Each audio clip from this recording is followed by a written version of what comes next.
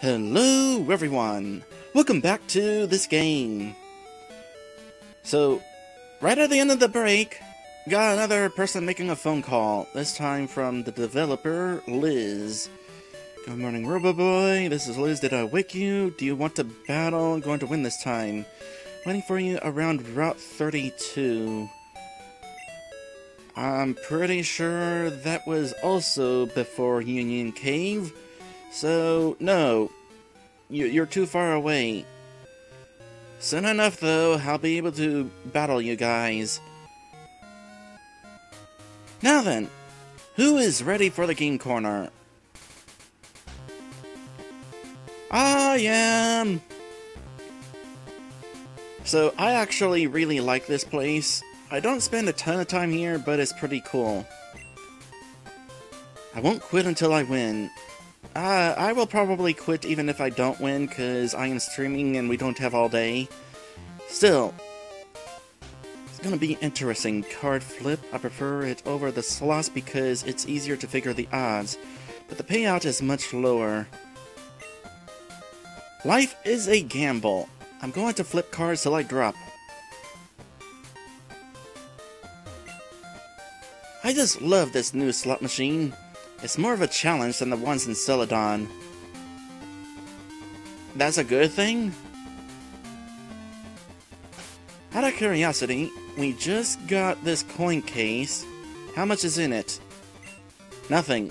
I was hoping it would have a little something. Unlike in Generation 1, you can't just talk to people and they'll give you money to start with. You actually have to spend your own money in order to use some coins for gambling. Thankfully, we do have some amount of money, so we can go ahead and start with a 50. And out of curiosity, what you got? We exchange your game coins for fabulous prizes. You have 3 TMs. I don't know what those TMs are. You unfortunately do not tell us. But they are vanilla. The same as they always are, whatever they are. Now the prized Pokemon, on the other hand, what do you have? Corsola, Tauros, and Togetic. Not entirely interested in Corsola. Tauros would be interesting, but probably not. Togetic is certainly a thing, but not worth 2,100 coins, I feel like. So probably gonna ignore these for the most part. Regardless, how much for one of these TMs again? 5,500. Well, the odds of us getting that amount is kinda slim. Still though, it's at least worth showing these games off. Let's start with the slot machines. Actually, let's back out and save the game first. Because, yes, I am gonna cheese this.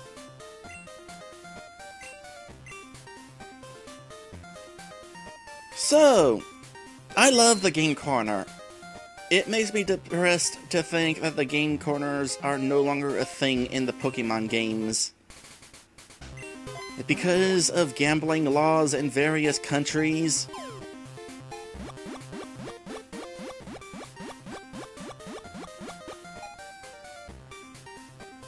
well, that happened. They are no longer in Pokemon games.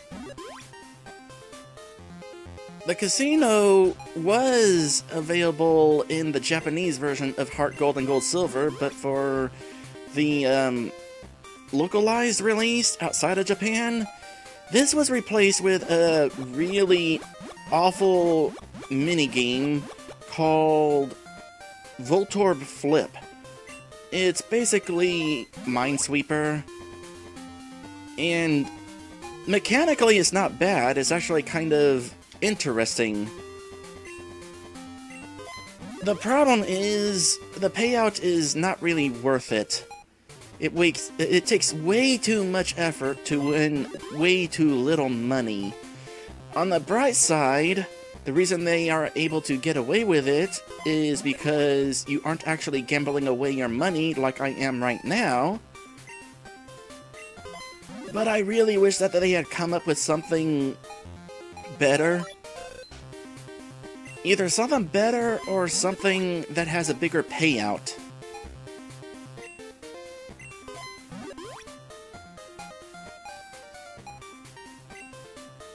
I could probably try to time this.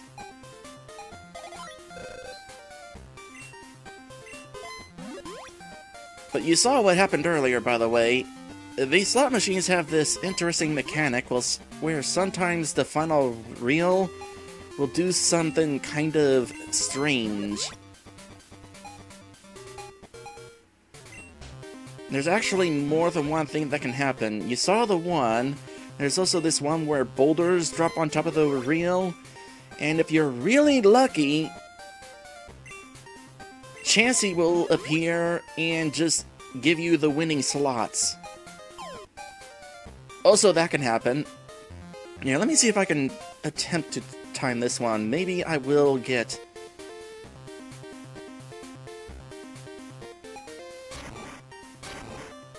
Oh, you're right. Those are golems strike back. I always thought they were boulders, but no, those are golems. Huh. It would be really cool if I managed to get Chansey on camera. As it so happens, I technically do have it on camera. I attempted to stream this game a while back and got it on camera. Unfortunately, I completely forgot to grab that recording for the sake of this stream. Otherwise, I would be showing it off right now.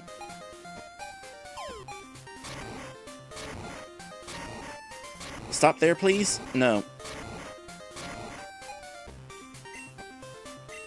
Just gonna keep on doing this until either Chansey happens, or Rubberboy runs out of money. Odds are, Rubberboy will just run out of money.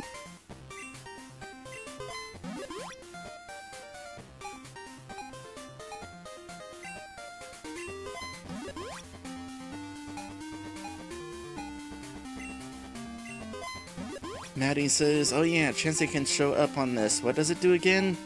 Basically, Chansey will give you 777s.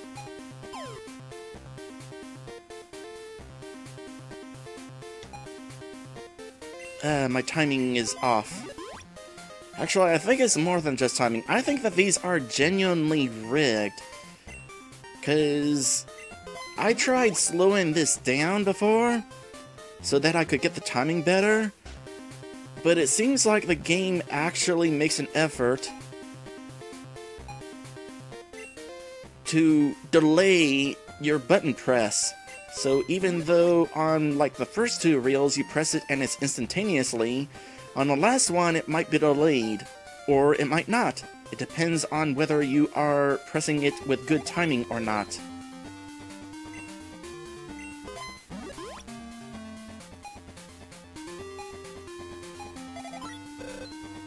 Maddie says there's usually one machine that pays out more. The reason I specifically chose this machine is because this is the machine where I got Chansey on. So kinda hopeful that that happens here.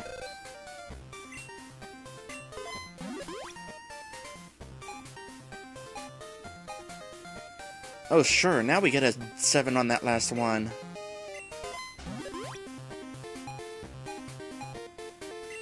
Let's speed this up a bit here. It is a shame that I don't have that footage prepared. It's not even on my hard drive right now, it's probably on my external, and that's not even plugged in. Oh, we reached the end of that. At some point in the future, I will try to remember to show you all a clip of that happening.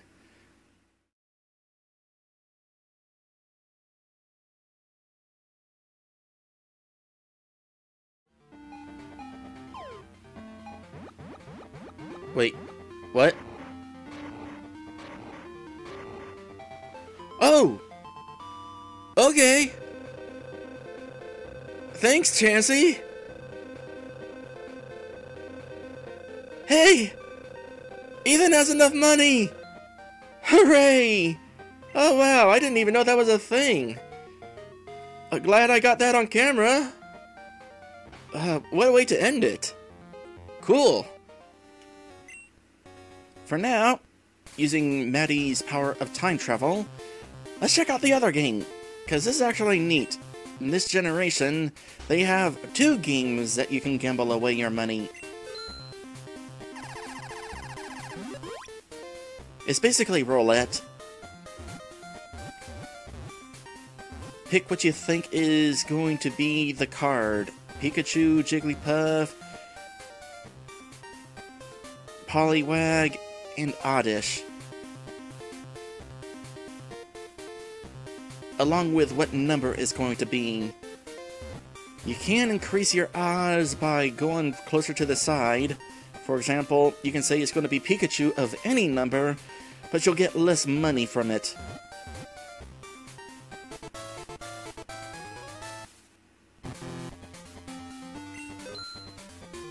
So, just gonna do this for a little bit until we run out of cards.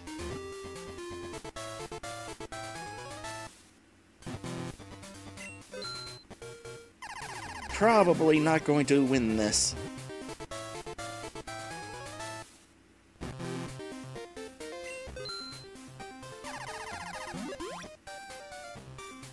Okay, so far it has not been Poliwag. Let's say Poliwag 4. Poliwag 3, darn, that was close, but no cigar.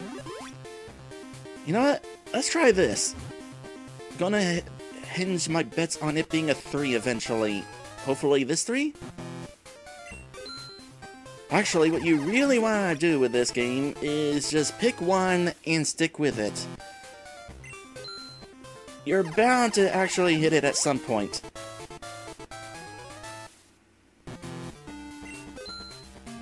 In theory.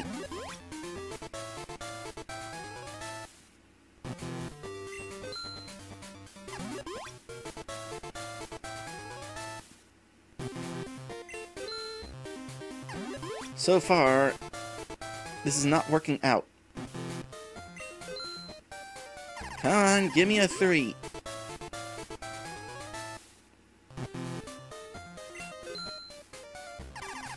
Well, there was that Poliwag 4. Did I mention you should probably stick with one? Ran out of cards. Okay, well, trying to win anyway. Win something would be nice. Would be nice if it happened on camera before we run out of money. But the odds are looking pretty dang slim right now.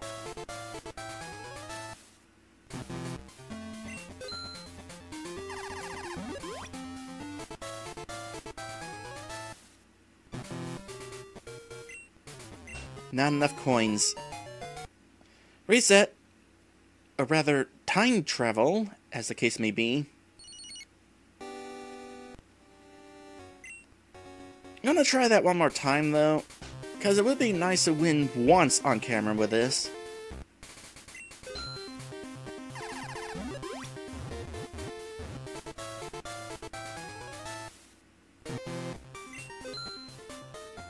Of course, like I said, it would be easier to increase my odds and just say, for example, all of the 3s. But I want to see specifically an Oddish of 3.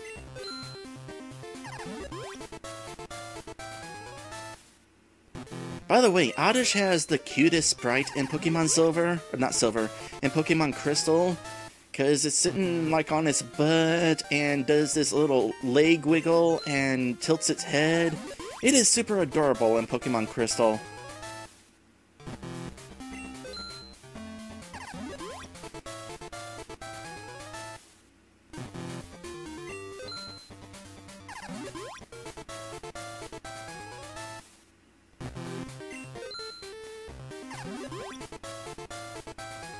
Anytime now. Okay, if we reach the point where the cards get shuffled, I'm just gonna choose all 3s. That way we'll win at least something. How many coins are we betting each time again?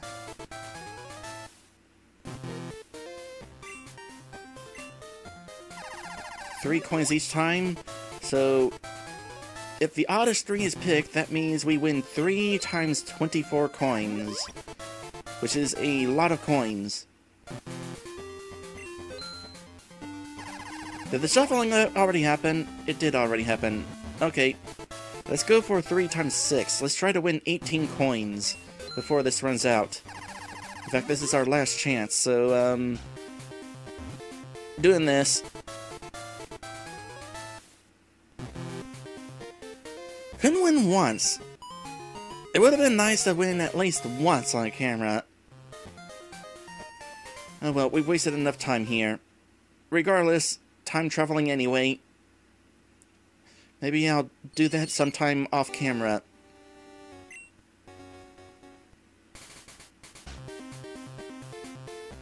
Let's just move on. Also, Maddie is running off to do his own stream. Alright, I will send you a raid once this stream is over. By the way, we have been in this city for a long time now. Where are we? Goldenrod City. Ah, okay. The festive city of opulent charm. I got in trouble for playing in the basement of the department store. You should have tried grabbing the items that they were holding down there. They apparently just want to give them away. I know there's a new bike shop, but I can't find it anywhere.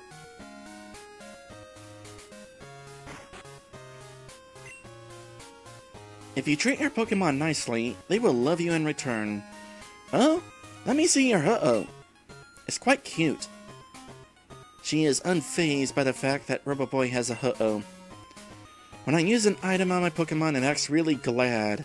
Oh yeah, there are various things that increase and decrease the happiness of your Pokemon. I forget what specifically. It's actually interesting in Pokemon Yellow, because you can raise the happiness of your Pikachu, and what you can do in that is keep using a potion on your Pikachu.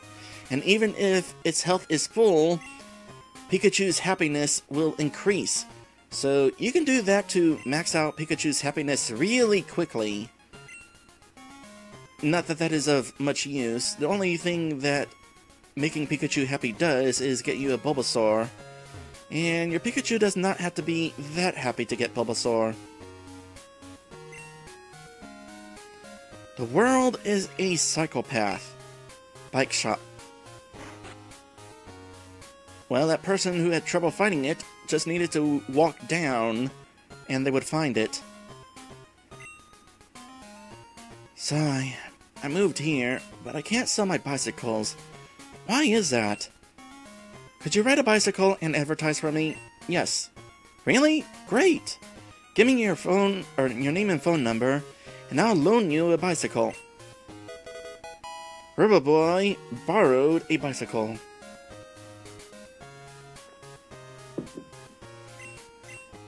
My bicycles are first rate. You can ride them anywhere. Admittedly, your bike shop is a little bit out of the way. You got this tiny building here that nobody can pass, so you have to go all the way around in order to reach your bike shop. Speaking of which, bike time. And this item is a good one to register to the select button. And there we go! We got faster travel now. You have anything to say about this? I know there's a new bike shop, but I can't find it anywhere. Well, apparently, doing this is not actually going to be good advertisement, since he's still clueless.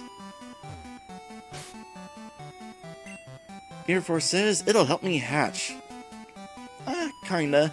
If I were to, if Roboboy, rather, were to, ride up and down the street over and over again, you would in fact hatch eventually, if people would not get in Roboboy's way. Out of curiosity, how you doing? Still need a lot more time to hatch.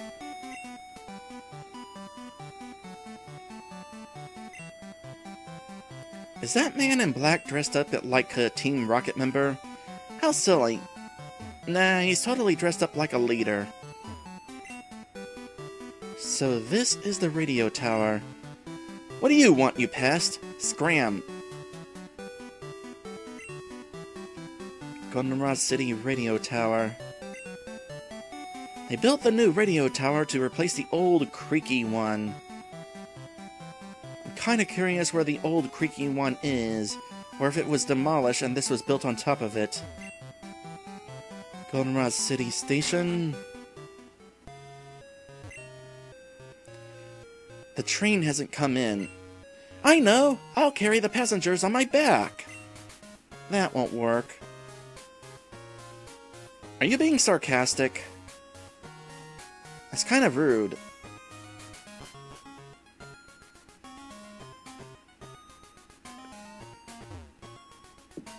Eventually, we do get to ride a train in this game. It's kinda neat. Unfortunately, you cannot actually see it pull out of the station. The man at that house rates your Pokemon's names. You can even rename your Pokemon. You know, honestly, the name rater might as well just be called the name renamer. Because that's basically what he's good for. He'll just say, all of your Pokemon have okay names, but you want to have a better name. Unless they're a traded Pokemon. Traded Pokemon cannot be renamed.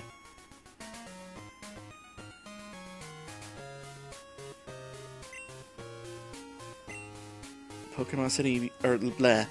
Goldenrod City Pokemon Gym Leader Whitney, the incredibly pretty girl.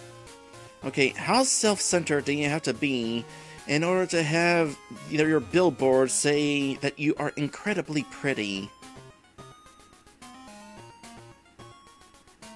I can't remember. Are you already here? Or do we have to meet you at the radio tower first? I know in the remakes we had to eat the gym leader at the radio tower. But not in this game.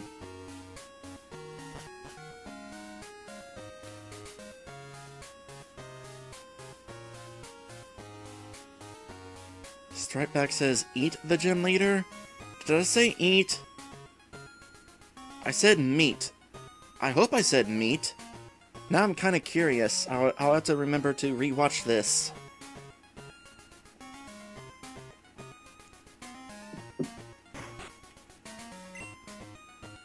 La la la, la la la la la.